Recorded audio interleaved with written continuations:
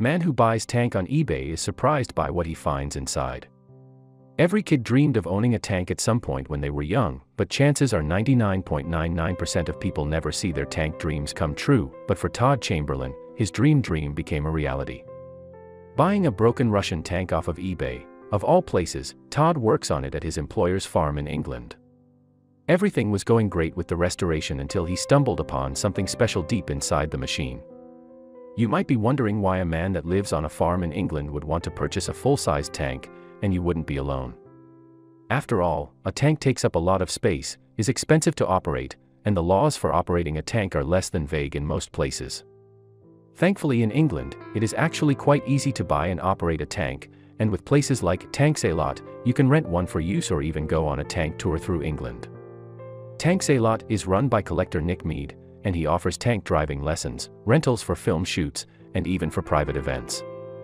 Nick Mead has collected and restored over 150 tanks over the years on his farm in Helmdon, England, with his arsenal containing tanks from British, US, Russian, and Chinese armies. His collection is highly regarded, not only because of the sheer number of tanks he has, but the fact that he has the only Challenger 1 tank currently owned by a collector. Nick found a Russian T-54 tank, built by the Chinese, in an auction and immediately jumped at the opportunity. Taking after the famous Bond movie, Nick wanted to do a "From Russia with Love" experience where people would come and drive 3 Russian tanks. Unbeknownst to him, the tank he was by held a couple treasures, and a couple secrets. Joe Hughes was the 23-year-old owner of the Russian tank, and he totally didn't know what he had in his possession. Thinking it was just a pile of junk, Joe traded Nick the tank for an Abbott self-propelled gun and an Army lorry, both worth a combined $39,000 USD. If only Hughes had known what was ferreted away inside the gas tank of the tank, his price surely would have changed. A tank is such an iconic piece of machinery, and with all of the data inside and outside available to those inspecting it, one can whip up quite a history. The Russian tank have a relatively low 1,500 miles on it, and it was deployed in Iraq during the Saddam Hussein regime. That right there should get your mind jogging about the possibilities. You may remember the photos that flooded the media around 2003 when Iraq was invaded and Saddam Hussein was removed from power. Saddam famously had gold-plated guns, rolls of money, toilet paper, and bunkers, palaces, and hideaways full of gold and riches. He'd formally seized power in 1979, and from 1979 to 2003 he was notorious for his lavish living and use of gold on everything he could. So with that much gold floating around at the time, you were bound to find it in unlikely places after the fall.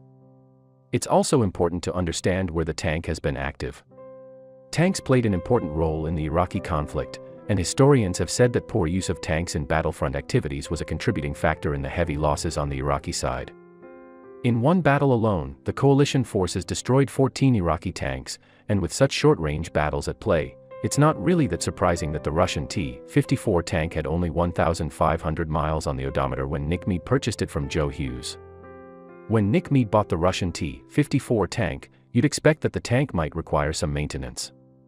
It's unclear what other maintenance was done up to the point when Mead added it to his fleet of military vehicles, but when mechanic Todd Chamberlain first started working on the tank, he uncovered a stash of live ammunition, which they promptly reported to the authorities. The Russian T-54 tank was obviously used as a repository to hide things, but it wasn't until he dug a little deeper that he truly found his treasure. Continuing his pursuit through the T-54 tank, Todd Chamberlain worked tirelessly to clean up the tank and prepare it for deployment into the Tanks-alot fleet. While working on the external fuel tanks, he felt something cold and heavy inside. He reached into the tank and pulled out a bar of gold bullion. Surprised by his findings, he immediately grabbed in again and found that the bar was not alone. Todd was in utter disbelief.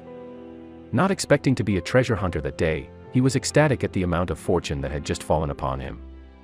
But while he just found 2 bars, his luck didn't stop there. Bar after bar kept coming out of the fuel tank, and at a certain point they decided to film the whole ordeal, if not for bragging rights, for evidence that they weren't part of some crazy heist you only see in the movies. After all the gold was pulled out, they estimated it was around $2 million US. But what now? What do you do with a large amount of gold? Who still owns gold? Where can you sell it? Did they inadvertently steal from someone? They had more questions than answers at this point, so Nick did the only thing he could think of. he reported the find to the emergency services. It was an exhilarating experience to report all of that gold, but after the viral news coverage and the high of the initial discovery passed, it was very apparent that they had a ticking time bomb on their hands. What if the original owner came for them? People thought that it was part of Saddam Hussein's treasures, but there is no definite evidence pointing towards that. So the reason they reported it is mainly because the cons outweigh the pros. But what happened next, they didn't expect. In all, Todd found 5 bars of gold, with an estimated worth of around $2.5 million.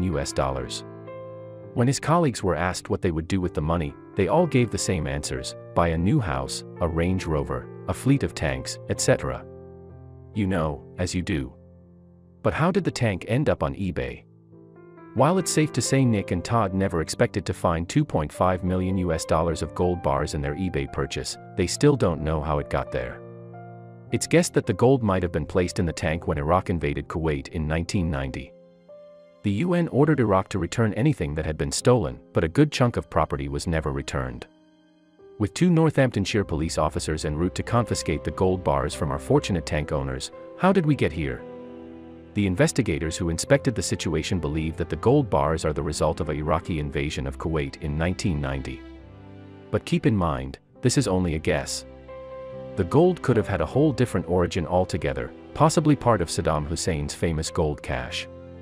After a short use by Saddam Hussein's Iraqi forces in the Persian Gulf conflict, the tank was sold by the coalition after the conflict subsided. In large-scale auctions, it's easy to see how this tank could end up anywhere in the world. Nick Mead eventually became the owner after winning it in an auction ages ago. Even though Nick had to surrender all of the gold found in the tank, he is still optimistic because he got a beautiful tank for a bargain price. Mead told reporters, "Even if I don't get any of the gold back, I will still have my beautiful tank." That's a whole lot of love going on. He must love his collection quite a lot. Nick Mead is usually the name that's associated with this golden tank story, but he is firstly a collector and military aficionado, who bought the tank on eBay. Nick is known as the tank guy in the UK. Todd Chamberlain, a military enthusiast and mechanic, holds a key position in the Tanks-alot crew. He also had the tenacity to keep working on the tank, even when there wasn't an obvious solution to its mechanical problem. Chamberlain had already located that stash of munitions, so he really was expecting to find more hidden items in the tank. That's why they were filming their actions when they dug into the fuel tank. Todd Chamberlain and Nick Mead had to show what they had found, and saw, when the bomb squad came to call. Of course, you might also think that videotaping the discovery also limited their ability to keep the gold bullion, though. At least one commenter has said, delete the video and buy a car. In other words, the concept is that if they hadn't captured their exploits on video, they would have been able to keep the gold and live the high life. Who would have even known? Not only did the team hand over the gold, they seem to have polished it up as well. In the above photo, you can see a polished bar next to an unpolished one. People are surmising that the reason they polished the bars was that they were actually going to keep them, but after learning how much they were actually worth, they felt like they had to call them in. I mean, Nick probably makes a killing from Tanks-alot, and he didn't want to jeopardize his business. It also might have been hard to keep $2.5 million worth of gold bars a secret, seeing that all 15+ staff members at Tanks-alot knew about the discovery. Someone would have talked about the gold eventually, it's just human nature. In the end, Todd and Nick enjoyed their 15 seconds of fame for their discovery. Featured on multiple newscasts and reality shows, they probably made a pretty penny on the whole ordeal, not to mention all the free advertising for Tanks-alot.